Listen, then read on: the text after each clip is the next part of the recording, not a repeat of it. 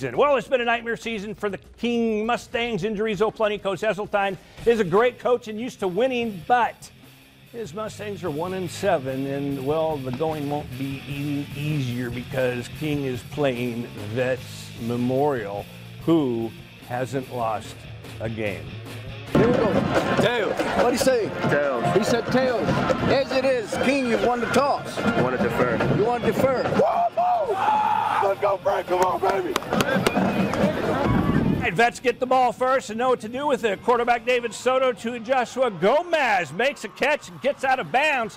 Now watch it chirping here. You know, a lot of these kids grew up together and went to school. So, hey, chirp, chirp, chirp. More chirping. Kids will probably know the guy. If they don't, they'll soon get to know him. Frank Freight Train Jones in for the easy touchdown, 7-zip Vets. Hey, can you guys dance like that, Flower Bluff? Well, King High, senior Elijah Flowers. He's athletic and good thing that he is. Gets out of a jam and completes the pass, but King is forced to punt. Then, well, the play of the night right here. Soto rolls right. And daddy, he's a going bomb diggity to Seth Solis. This kid's not human. His figurines are on sale at Kmart. You got to start somewhere.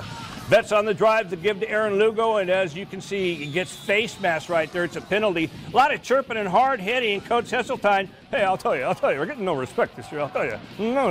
Okay, same drive, both teams with penalties. That doesn't matter. Soto and company says Solis in for the touchdown.